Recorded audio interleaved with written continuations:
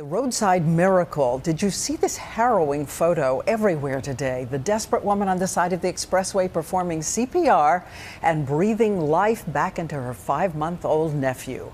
ABC's chief medical editor, Dr. Richard Besser, now takes us behind those pictures to show us what to do when every second counts.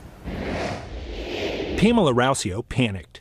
Driving in a traffic jam on a Miami highway, she had glanced over at her 5-month-old nephew, Sebastian. He was blue, not breathing.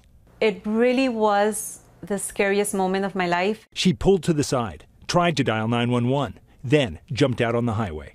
I had the baby in my arms and he was completely limp, and I kept screaming for help and pointing to the baby. Traffic stopped. People poured out of their cars to help, but Pamela wasn't waiting. Acting on instinct, she started CPR. She had taken a CPR course 7 years ago. Within moments, she got baby Sebastian to breathe again. But would you know what to do? Most babies like Sebastian aren't having a heart attack. They're having a breathing problem. If you cover their nose and mouth with your own and puff some air in, like this, they often start breathing on their own. If not, press on the middle of the chest with just 2 of your fingers, stopping every 30 seconds to breathe. The bottom line for babies, the most important thing, blow air into their mouths. It's likely to revive them. For adults, it's different, since most likely it's their heart that's having the problem. So push hard and fast on their chest and keep it up. And here's a trick.